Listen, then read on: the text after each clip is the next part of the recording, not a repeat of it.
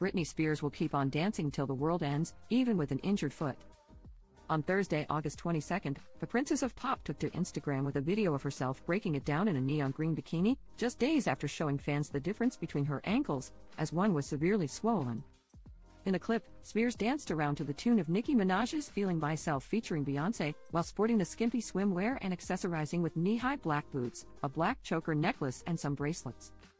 The Toxic singer wore her blonde hair down in loose waves. A couple of hours later, the 42-year-old uploaded another video to Instagram using the same audio, though this time Spears emerged in a hot pink and pastel green color-blocked mini dress and beige heels. Spears' social media posts come after she went on a lengthy rant about a foot injury she suffered back in May, when paramedics were called to Chateau Marmont with reports of someone fitting the pop star's description experiencing a potential mental breakdown.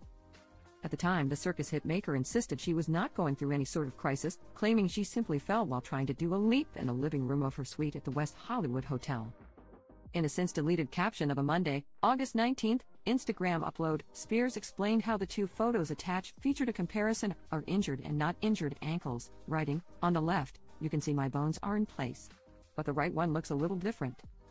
I sat down to watch the coolest cartoon, but then I couldn't stop staring at my phone. It was like I had found some sort of foreign object and got amazed. Sounds crazy? Think how I felt." She strangely added.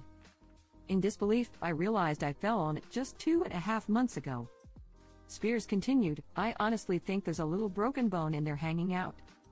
It all makes sense now why I have been feeling off and not completely clear and sure. I was scared to walk fast in my house and I forgot and twisted in. I remember walking saying my head and my mind didn't feel connected to my foot.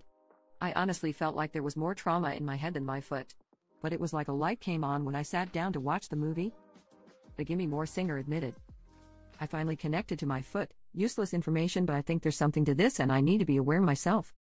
Have a good day."